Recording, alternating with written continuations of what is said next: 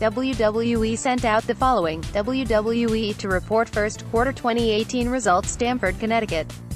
WWE, NYSE, WWE, announced that it will report its first quarter 2018 results on Thursday, May 3, 2018, before the opening of the market. The company's chairman, E.T. to discuss the results. All interested parties are welcome to listen to a live webcast that will be hosted through the company's website at corporate.wwe.com/investors. Participants can access the conference call by dialing 855-200-4993 toll-free, or 323-794-2092 from outside the U.S. Conference ID for both lines, 1,674,928.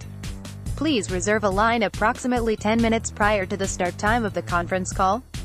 The earnings presentation referenced during the call will be made available on May 3, 2018 at corporate.wwe.com/investors. A replay of the call will be available approximately 2 hours after the conference call concludes, and can be accessed on the company's website.